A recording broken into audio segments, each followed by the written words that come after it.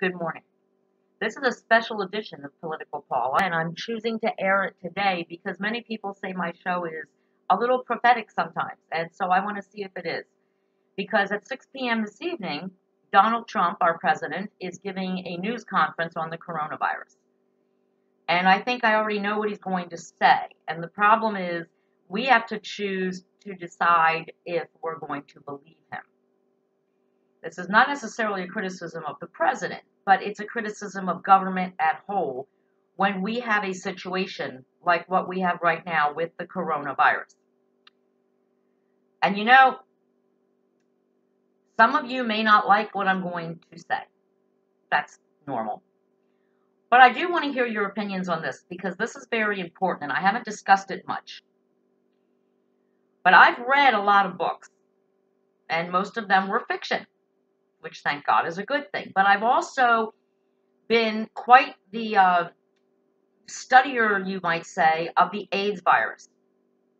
And how when it started, it was like no big deal because only gay people were getting it. Only gay men were getting it. And we didn't get ahead of it. We didn't even have a test till over 4,000 people had died in America of the virus. It took a long time to get money to fight AIDS and HIV. And most of our government didn't even mention it. Reagan didn't mention it. Because it wasn't killing enough of the right kind of people. Now, when this coronavirus started, we didn't know about it. It started in a communist country in China. And that's a real problem. And that should tell you something since we are in the middle of this 2020 election and Bernie Sanders probably had two choices when he went on his honeymoon. It was either China, actually three, China, Cuba, or Russia. He chose Russia. But when you think about the fact that Bernie Sanders admires governments like China and Russia and Cuba, and the fact that this virus is so out of control right now, especially in China, it is because we are not being allowed information. We don't know exactly who the first patient was that had this virus, and if that person was allowed to leave China or travel, or people that that person was exposed to were allowed to leave China, because the Chinese government shut everything down. They turned off the internet. See, the government can do that in a communist country. If something's going on they don't want the world to know about, they just shut off your internet. No social media. They told all the doctors who were saying, wow, this is getting bad. We got a lot of people infected with this virus and they're dying. They said, don't talk about it. If you talk about it, the doctor who did talk about it went to jail for talking about it. The Chinese government will not let Western news reporters into their country. They won't let CDC officials into the country. So what they're reporting, we have no way to verify if it's even true. For all we know, there could be 20,000 people dead. I hope that's not true, because if it is, this thing is a lot bigger than we ever thought it would be. But the problem is we don't know. And we can't force them, apparently, I don't know why, to let us go in and get some answers for ourselves to actually see what's going on in China. But there's another problem. Because when it was in China, well, that was okay. Because, you know, all you got to do, and it's easy to do, and it's right to do it, we say no more people who have been in China can come into the United States. Even if you're Chinese American, you've been in China, you quarantine yourself, and when you can prove you are 100% healthy, you can come back to America. That's easy. Then we had those cruise ships. 57 people screaming from the top of their lungs because they were bored. They had nothing better to do for their quarantine period than go to the media screaming, we're Americans! We want to be on American soil. Well, guess what? 57 people not being allowed back on American soil when they have a deadly virus on their cruise ship That probably would have been a good thing for all the millions of Americans over here who can't afford to go on cruises, who don't go to Italy and China. And what do you do in this situation? Why not just send American doctors, CDC officials to the cruise ship? That's their job. They get paid to do that. Instead of bringing those 57 infected people into our country, and actually it was less than 57, I believe it was 14 that were actually infected. But what happened is once they got here, where we had no cases of coronavirus, now we have 57 because those people on that cruise ship came here. Some of them had no symptoms, just like with the AIDS virus. Remember?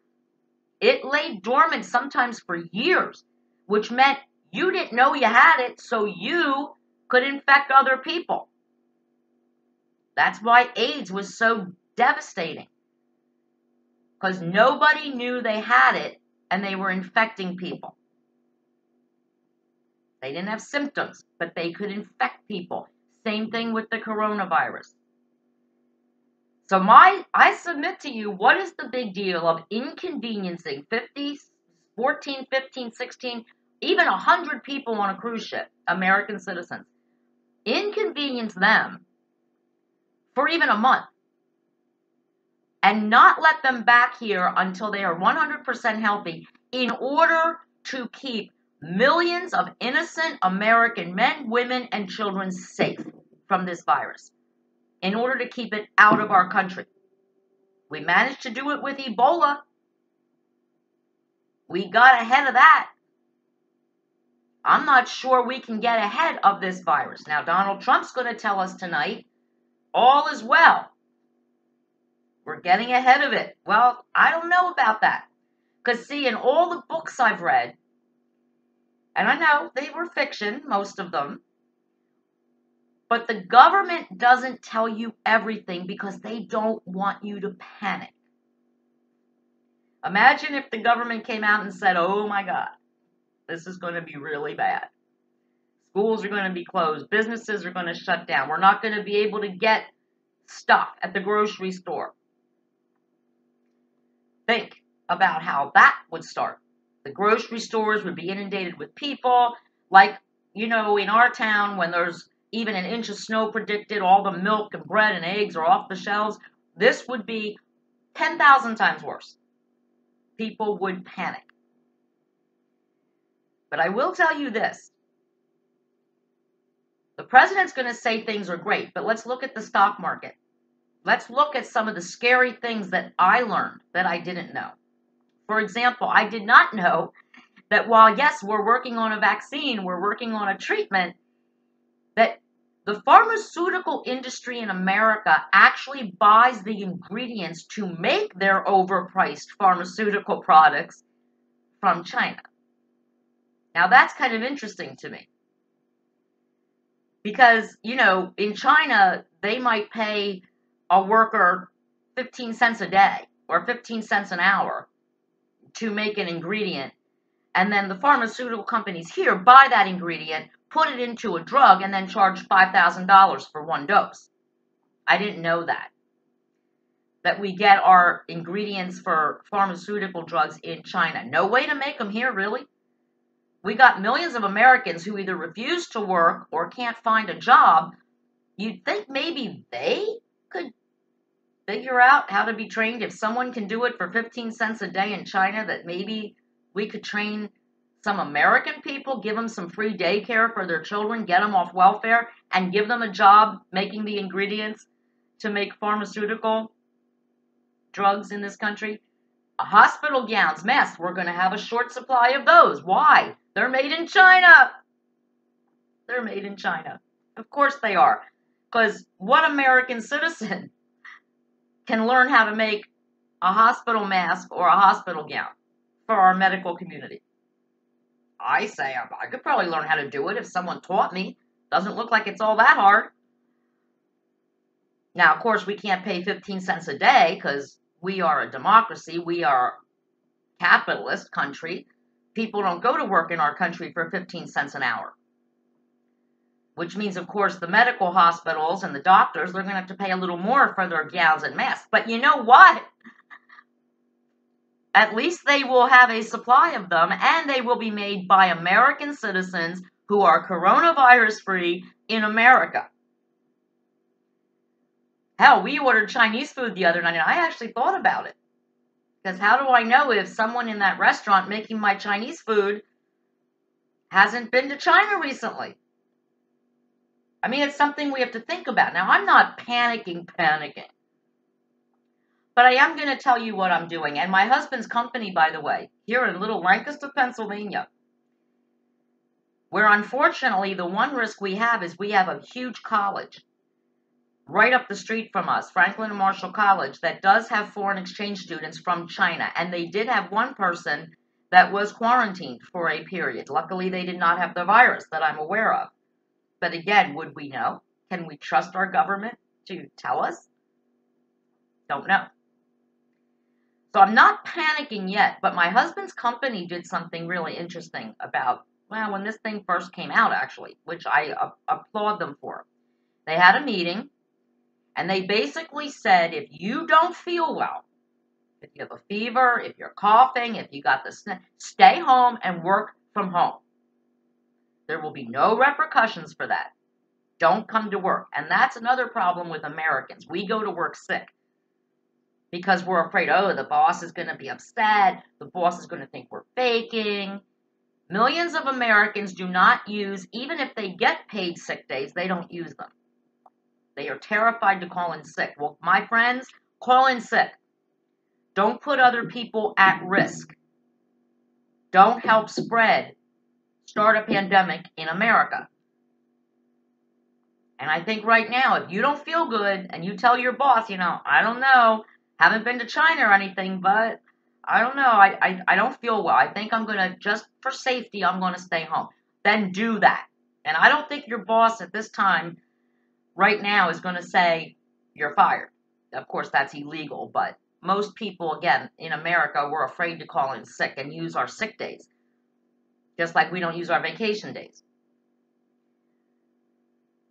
The Olympic Committee, this is terrifying. This is what really got me starting to be nervous, that if this virus is not basically eradicated by the end of May, the Tokyo Olympics are canceled. That's a big deal. The Summer Olympics will be canceled. That's huge. And that's when I started to be like, I think I want to do a show about this and see where all you guys are at. Because a lot of my viewers, and people don't know this, especially my American viewers, that I do have viewers all over the world. So for some of you who are in other countries watching my show right now, I want to hear from you.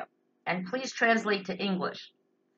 I speak very limited French and poco Spanish, but try to translate it so I can read what your comments are. I really want to hear what you guys are thinking, because this virus is now not just a Chinese issue. It's not just a cruise ship issue. It's an Italian issue. It's a South Korean issue. Iran has it. Spain has it. And I guess what we should do is really rethink this open border thing, because right now in this situation, and I don't want anything to be taken advantage of. Once this virus is contained, or there's a cure for it, or a vaccine for it, fine. Everything goes back to the way it was before. But what we really need to think about is closing our borders here in America. Anybody who is in Europe right now stays in Europe until they can prove they have no virus in them. We need a good test.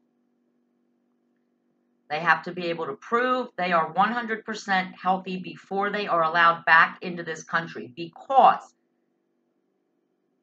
inconveniencing even several hundred, several thousand American citizens who have chosen to go out of our country.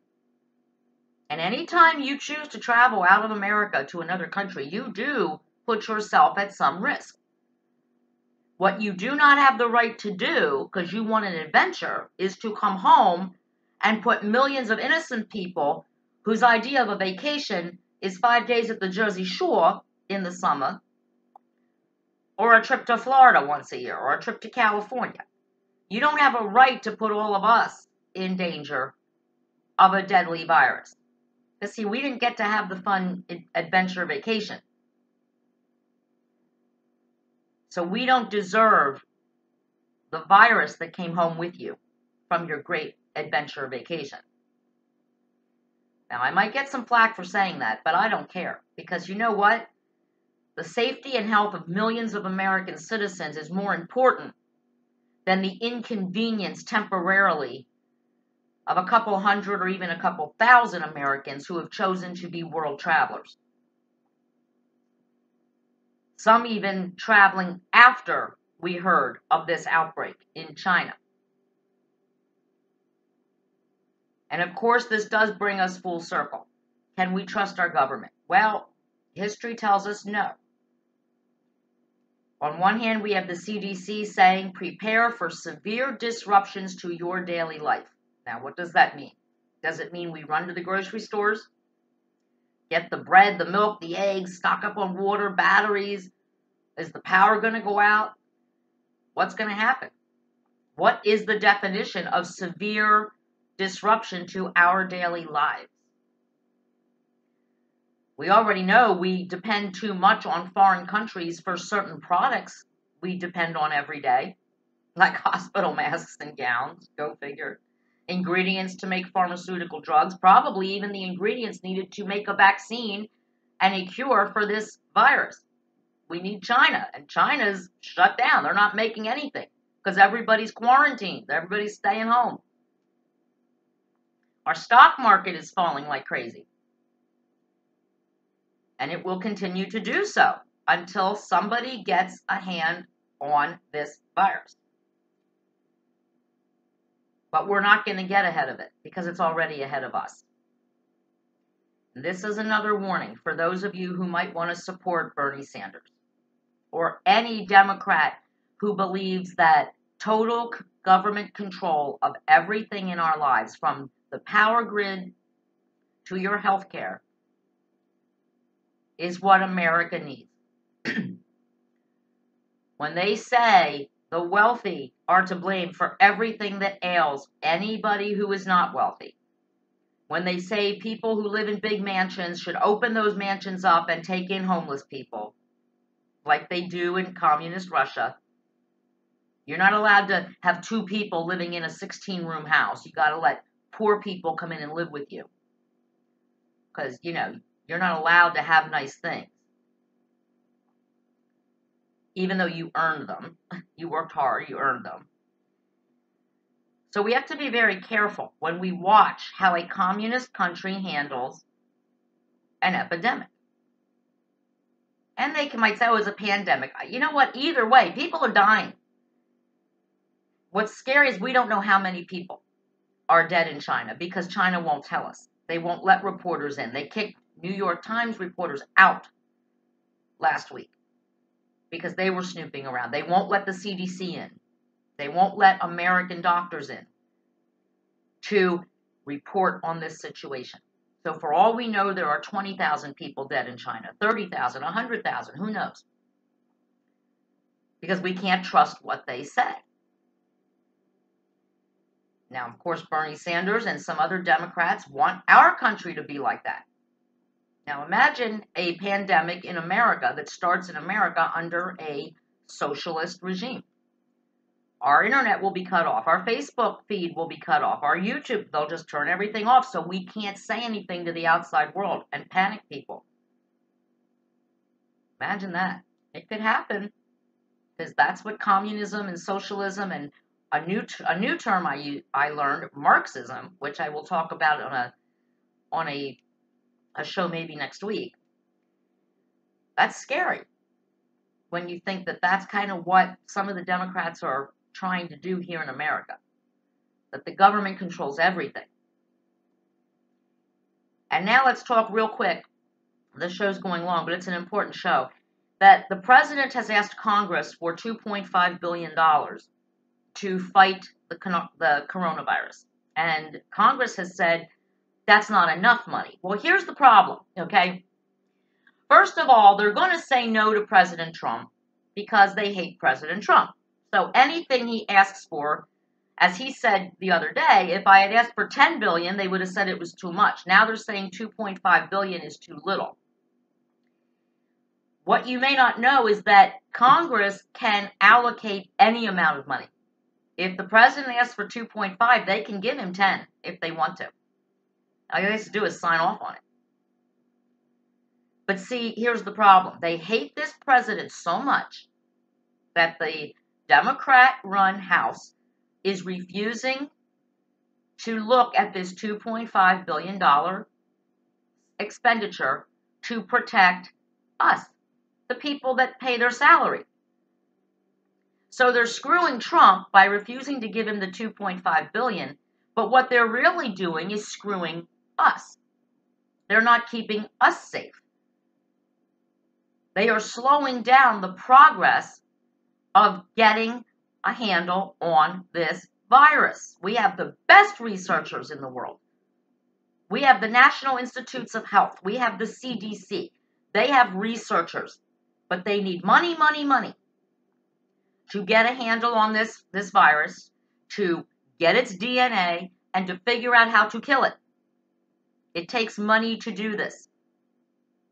And in this situation, where I am not a fan of big government, like Bernie Sanders is, where I need the government to give me electricity, I need government to give me a college education, to give me food. No, I don't need the government for that shit. I can take care of that myself because, again, we work for a living in our home. But in this situation, we need our government. I can't go out or go down in my basement or up in my attic and make a vaccine for this virus. I don't know how to do that. If I did, I'd be one of the 1% that Bernie wants to blame for everything that's wrong in this country. But we have people who are smart enough, educated enough, and able to do it, but they need money to do it. So for Congress to be holding this bill up that would give them $2.5 billion, which is a lot of money. And we already have private donors like Bill Gates, Jeff Bezos giving their own money to go toward research for this because that's what wealthy people do, the 1%. They realize how blessed they are to have money. So when something like this comes up, they give it away to help to protect all of us. That's why we kind of need billionaires in America for when something like this comes up and Congress is saying, well, we don't like the president. So if the president asks and he doesn't say pretty, pretty please with a cherry on top, we're not giving him anything. So what if 57 Americans have the virus and it could go up? So what if schools close and the stock market drops even more and people lose their retirement, their savings, their interest rates, everything? They don't care. They just want to screw Trump. They like saying no to Donald Trump, not understanding when they say no to Donald Trump in this situation, they're saying no to every innocent American man, woman, and child in this country. Love to hear your comments. I'm looking forward to watching the president's speech at 6. And if it is warranted, I will do another show about this in the near future. So for now, on a very special Wednesday edition of Political Paula, I'm out.